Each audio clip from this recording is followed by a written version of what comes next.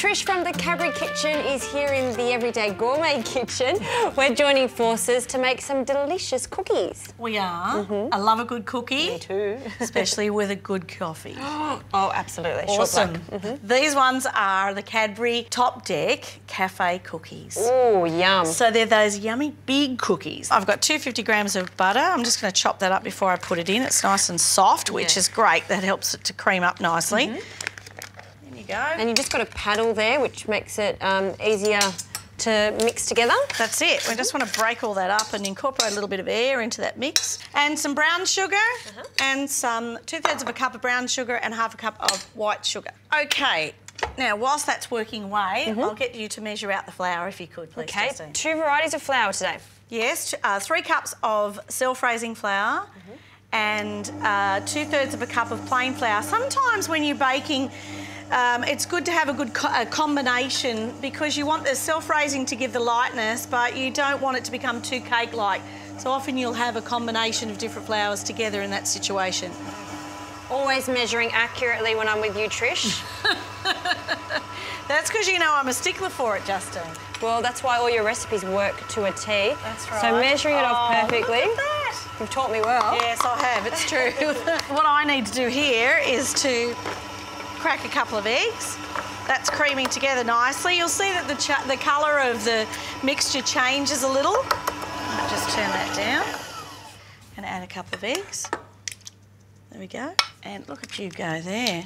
It seems like a lot of flour, but like you said, these are giant cookies. Well, we're going to, look, I guess under normal circumstances, the recipe would probably make about 24 small cookies, so it's going to make 12 large-style cookies. So I've just added a little bit of vanilla there. I'm going to allow those ingredients to mix together again. Some of the chocolate is actually going to go into the cookies and some of it will actually go onto the cookies. So what we need to do is just to cut it. I think it's good to sort of just cut each of the little blocks into 4 so that it actually holds the beautiful white chocolate together with the beautiful milk chocolate underneath. I love Top Deck. Me too. So we're just cutting that straight straight through. And then we can go back the other way and it'll work a treat. Perfect. Yum. Cut that straight down there. Yep. There we go. That was looking great. So I'm just going to turn that off for a sec. And now you got that chocolate You're done. doing a nice job with that chocolate. Well, I've got to get it right for you, Trish. You do. Good work, good work. Okay, so we're keeping half of this. Yeah, so I'm going to put half in. So I'm actually going to take this off and we'll stir that through. Okay. There we go. All right, now what we need to do is to start to put the flour through. Okay. And just the whole lot, or should we slowly add? I'll put about half and we'll see how we half go. I of think that. a bit of elbow grease will be required. Yep. Go for it. Or a lot of elbow grease maybe. Okay. Now, it's quite a firm dough, but this is what it is, and we're going to cut them later on, aren't we? That's it. Okay. So, yeah, well, I mean, that's the thing. You can do that on the mixer if you want, but we're going to put the choc in. I think maybe we'll put the choc in now, hey? Yes, absolutely. Here, in it goes. That's half of it. Oh, there we go. See, it'll come through. It's almost like a pastry dough, really. Yep. Okay, that's looking pretty good. And now I'm just going to turn that out onto the bench. Oh, yeah, see, there's only a tiny little bit. We could just knead that through. So normally you would just spoon this straight onto the trays, but because we want them to be these yummy big cafe-style cookies, I'm just going to knead this together just slightly so that we can actually measure it a little more evenly. Okay, so what we need to do, because we're going to make 12 large-style cookies, we need to... The reason why I've done it this way is it's much easier for us to actually cut it into 12 fairly even portions. Yep. So you could make it into a log, say... There. Well, now, hang on, what have I got to do? 1, 2, 3, 1.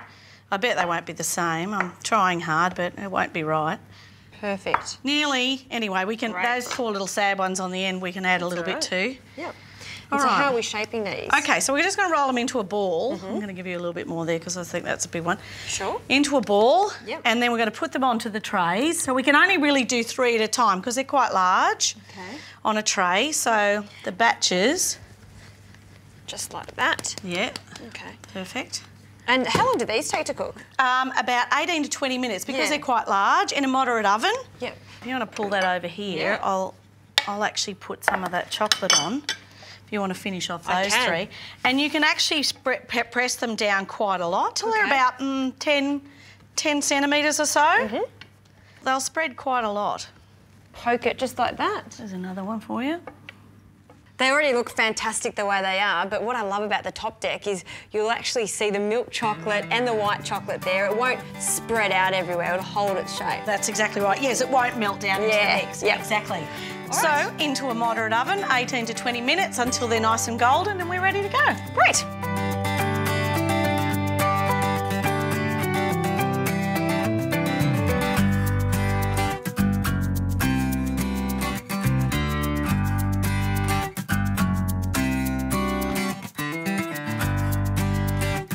Now, how good do they look? They are beautiful. Look how large. It's the size of my head, Trish.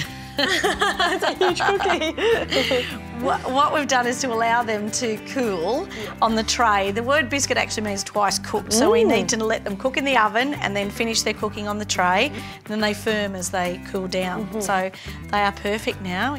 Put them around, make them look like they've come straight out of a cafe. Look at that. And the last one, well, I think that's for us to try, I think so, yeah. I think, oh, yeah. Nothing changes with us, Trish.